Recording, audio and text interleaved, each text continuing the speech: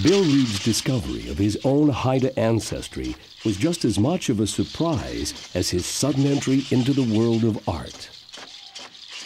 His creations illustrate his mastery, not only as a Haida talent, but as an artist who's risen to worldwide prominence and whose work has signaled the renaissance of Northwest Coast art and culture. And you begin to understand the spiritual and aesthetic legacy of Bill Reid in portraying the natural world through the iconography and the symbology of Haida art to the world. Bill Reid was indeed one of Canada's greatest artists, and in my mind ranks with Emily Carr and Lauren Harris, other members of the Group of Seven, as a magnificent exemplar of the beauty of this country and the spirituality of this country. This is very important to mention that Bill is actually the only artist that I know of who approached Northwest Coast art from the jewelry medium.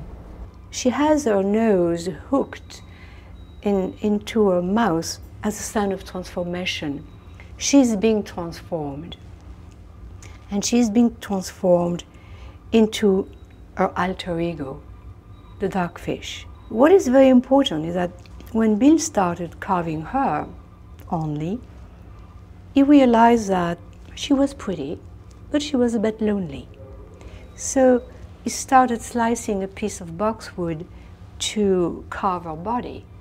And it is only then that he realized that he was dealing with the transformation myth of the darkfish woman into a shark. This necklace is called the Milky Way necklace. It is a tour de force in its realization.